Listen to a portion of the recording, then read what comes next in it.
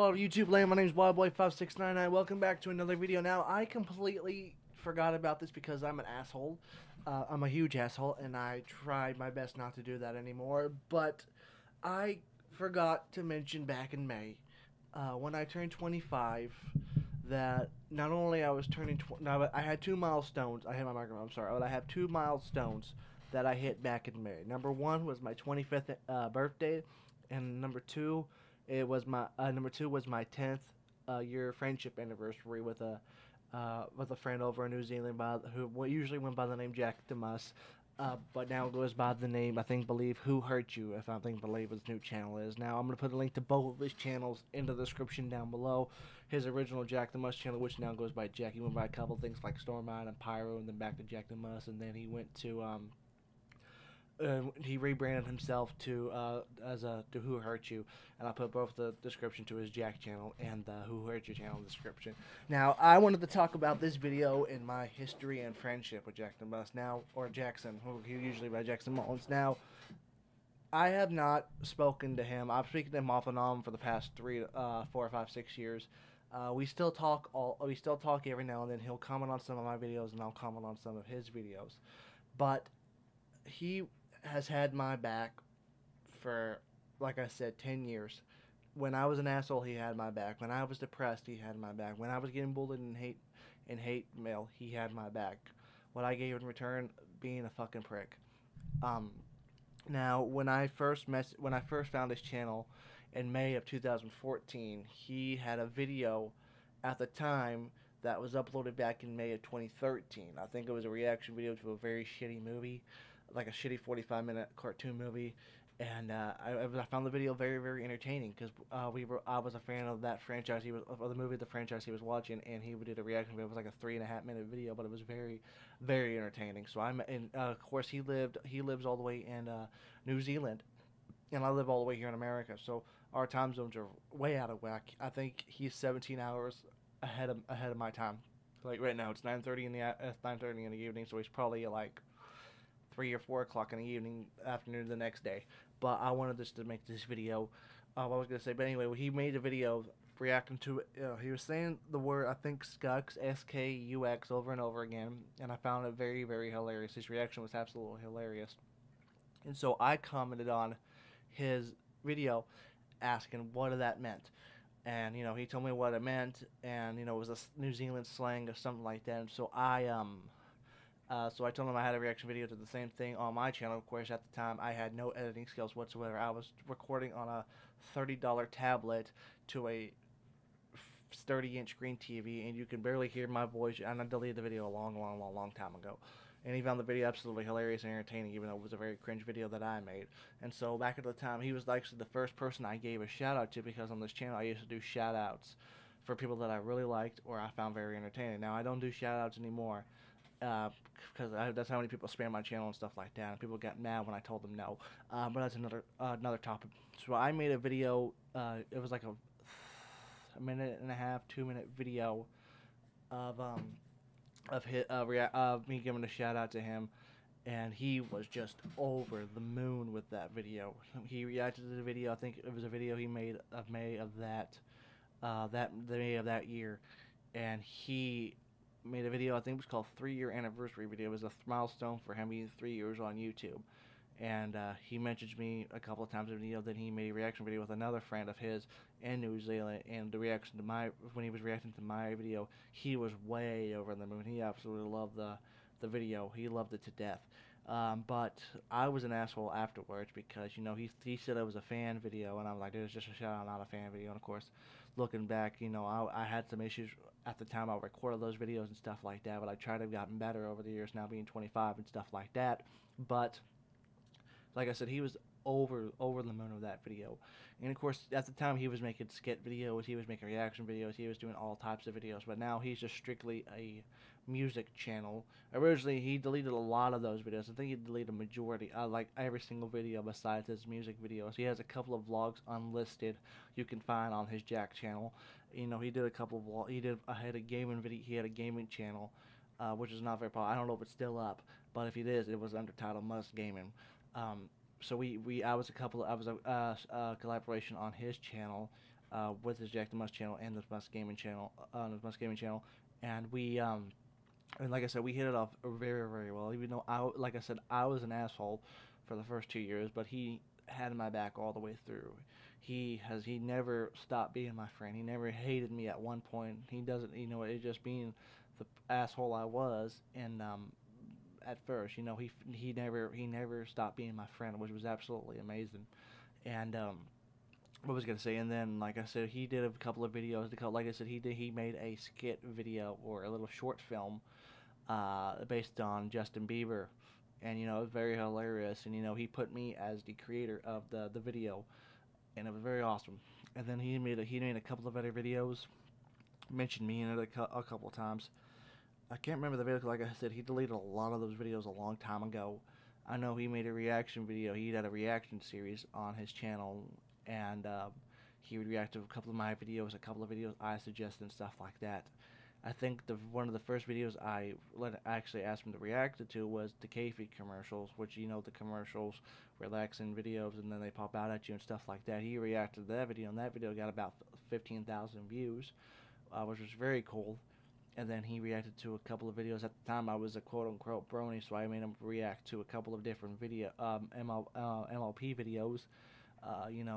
But he found those absolutely torture, and of course, I got mad at him for not having a reaction, and I kind of got mad about that. He then apologized and stuff like that, and of course, at the time of the video, you could of course, up until ever since they removed the dislike platform on YouTube, you can actually see other YouTube channels and what videos they liked. And of course, I saw a lot of videos of him hate videos on MLP and stuff like that. Of course, that didn't sit too well with me, so I told him how I felt about that. Of course, I apologized for that, and then a couple other stuff. Like I said, he reacted to my high school drama play performances. He reacted to a couple of them.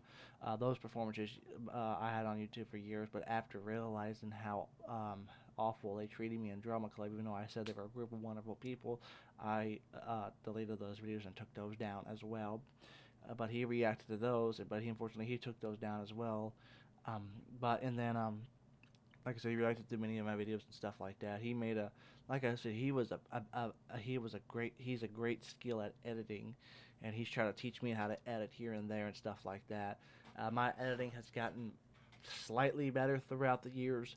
I'm not like the editing he would do. It was like fucking college skill stuff. It was like actual good PewDiePie editing. How good of an editor he was.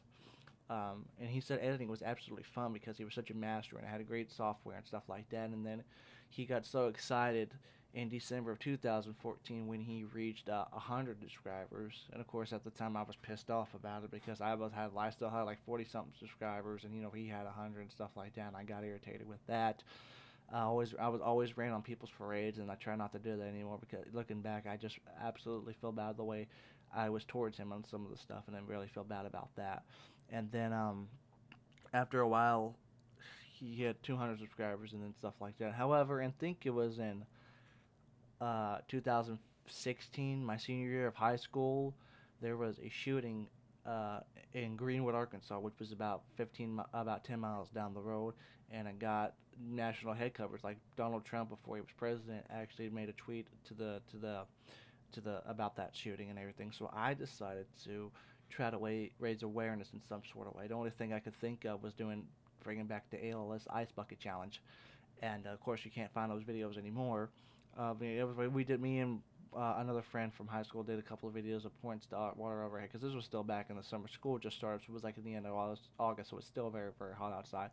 And of course, I nominated I think 4 or 5, 6 people, and only him and one other person did the video. And of course, in the video he did, he kind of said fuck you and flipped me off and stuff like that. I'm like, should I be happy you did the challenge, or should I be pissed off that you told me to go fuck myself in the video?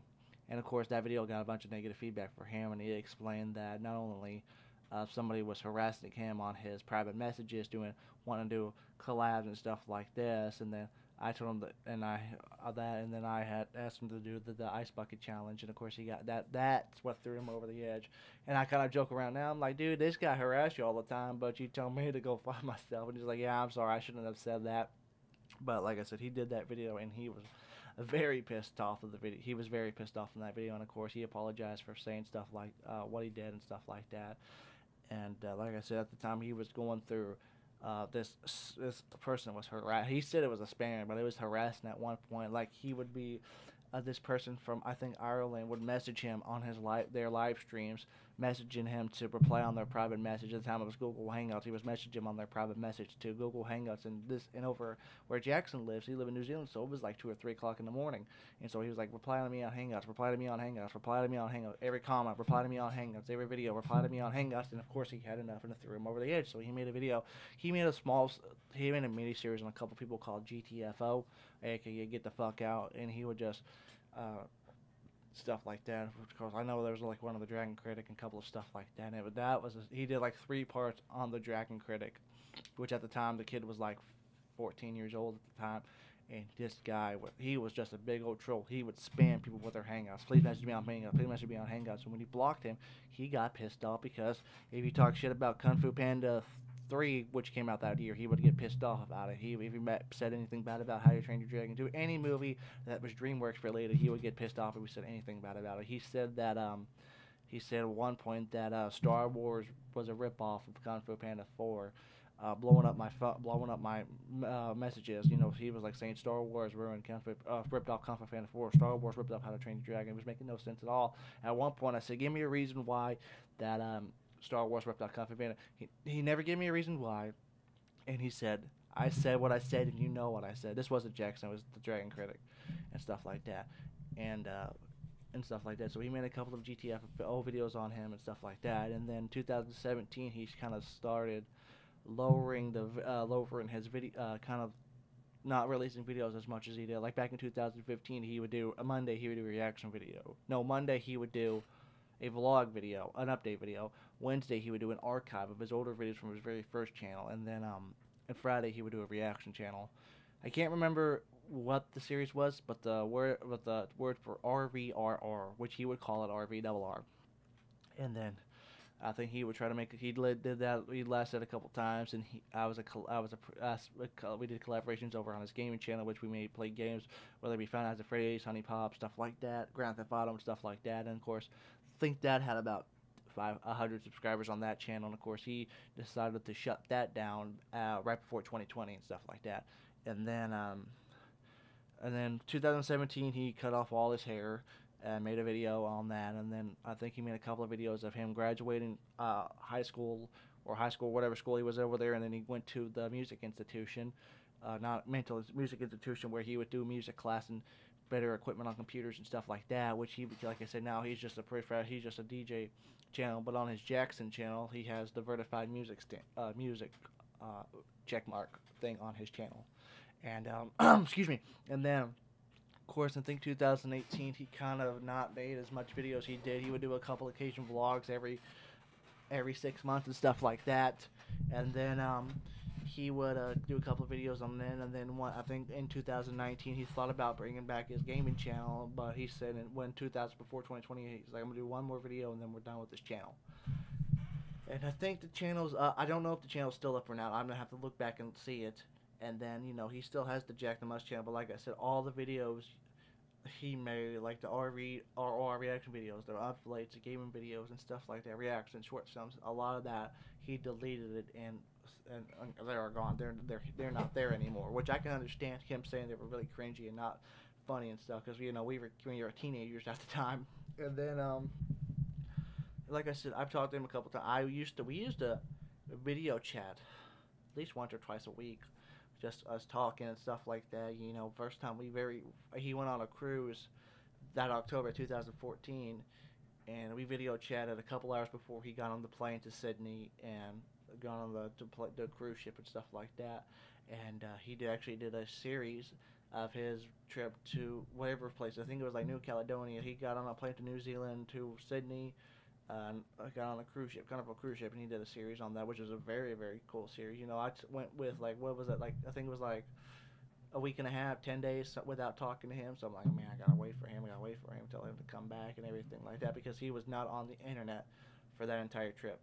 And at the time he was going on that trip, I had a football homecoming dance, and I was at the dance. I wanted to tell him, but he was on the cruise ship. But And then and of course, like I said, the channel's still up, but a lot of those videos you can't go back and see. Maybe you can find a couple of my older videos.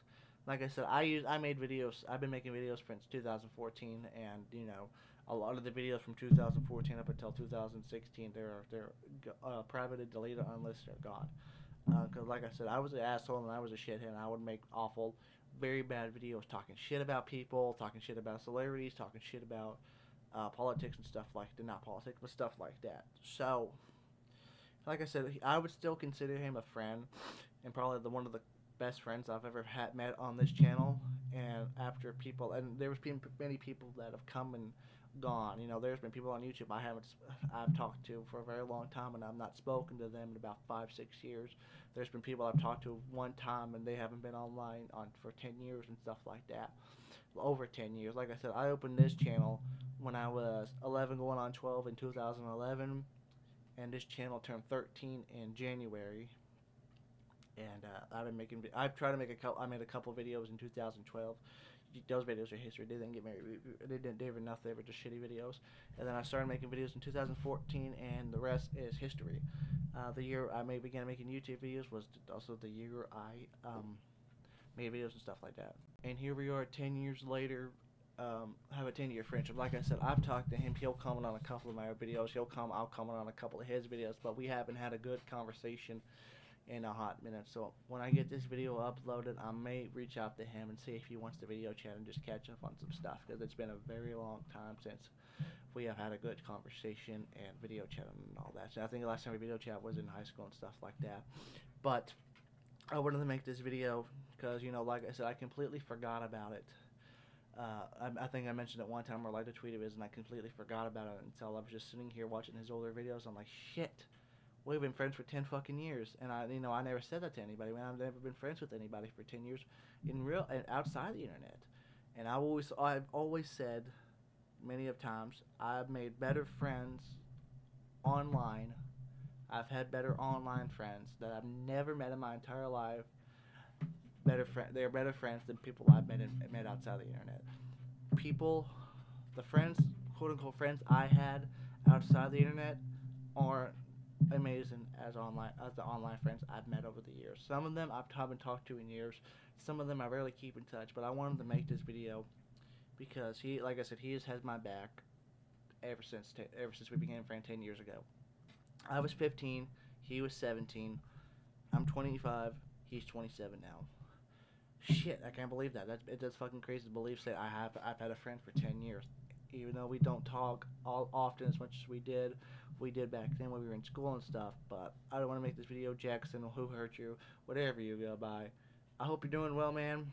If you ever want to talk, hit me up on somewhere online. I know you can find me. You can hit me up on Instagram. If you want to send me a friend request on Facebook, I'll accept it, and I'll keep you there. Even though I said I never accept any friend request online from anybody. But like I said, I hope you're doing well, brother. Shoot me a message wherever on any social media platform. I will respond to it, and I want to catch up with you, my friend. Hope you guys enjoy the video. If you want to look at his channel, I would put both his Jack The Muss channel and his Who Hurt You channel in the description. If I can find the Muss Gaming channel, I'll put it there. I'll just have to say. Hope you guys enjoyed the video. If you did, sorry for rambling too much, but if you did enjoy the video, rate it a thumbs up, comment down below. Hopefully we'll do a catch-up video soon. Maybe we'll do a catch-up doing playing games or something like that. We'll have to wait and see. Hope you guys enjoyed the video, and thank you guys a lot for watching. Take it easy.